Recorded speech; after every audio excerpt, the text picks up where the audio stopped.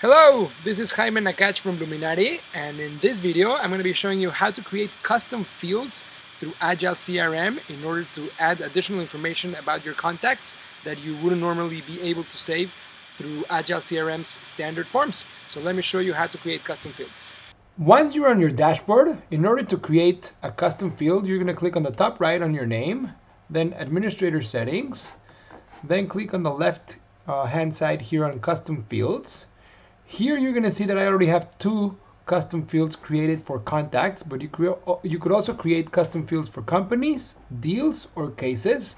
In this case, let me show you how to create a new custom field for contacts. Let's say, for example, registration date. Let's say you sell a product for which you need to save the registration date. Okay, in this case, we need to pick what type of field we like to create, and these are the different options: text field, text area, date field, checkbox, list, number, or a formula. In this case, we do want a date, so we're going to click date field. We're going to give it a description: date when a customer registers our product.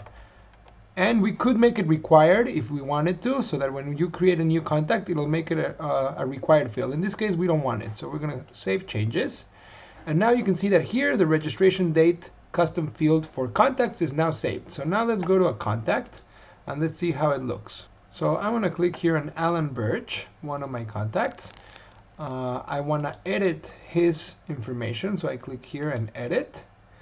And then here, now I'm going to be able to find the actual custom field right here, registration date. So now I can actually pick the registration date and I could save it.